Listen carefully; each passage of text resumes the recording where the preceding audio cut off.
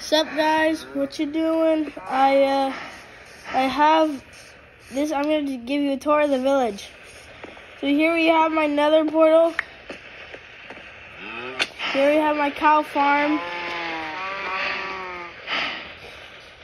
Here we have my stack of suspicious hay.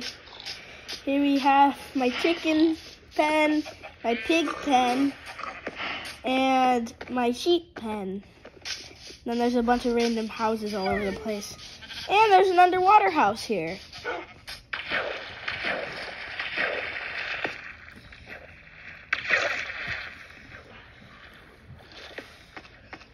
It's my brother's.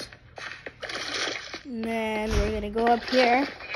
This tunnel connects to my house, which is the biggest of them all, probably because I'm the only one on the server. And it's not even a server. Okay, and then here's the market stalls over here. More pumpkin field, watermelon field.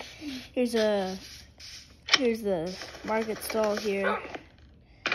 It's got carrots, it's got pumpkin, it's got cooked mutton, and it's just empty chest.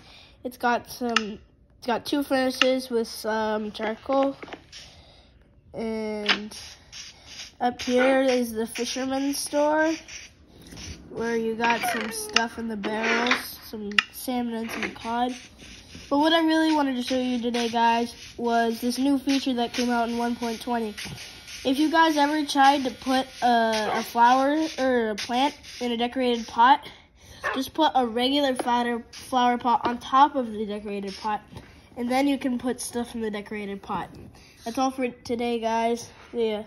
Bye.